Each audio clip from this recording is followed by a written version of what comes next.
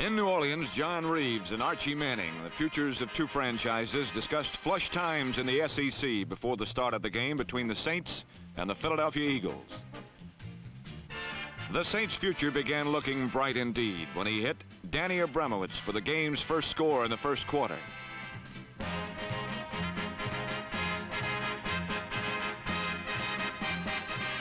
Archie collapsed the throat of the Eagles' zone early, and this strike to tight end Bob Brown had the Saints threatening again.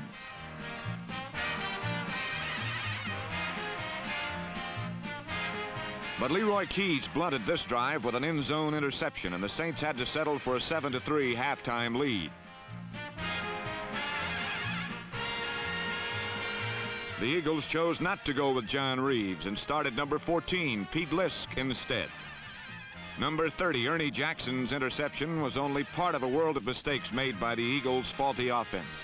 And it's just as well that Philadelphia chose not to start their future today. Well, this kind of exposure might have traumatized any yearling quarterback.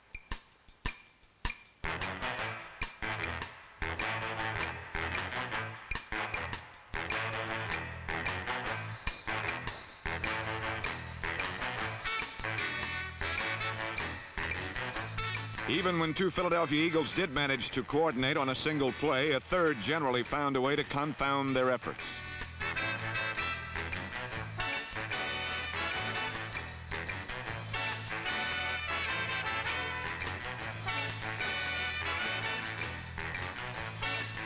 Meanwhile, New Orleans' future was looking better and better as Archie coupled once again with Danny Abramowitz for a 14-3 lead.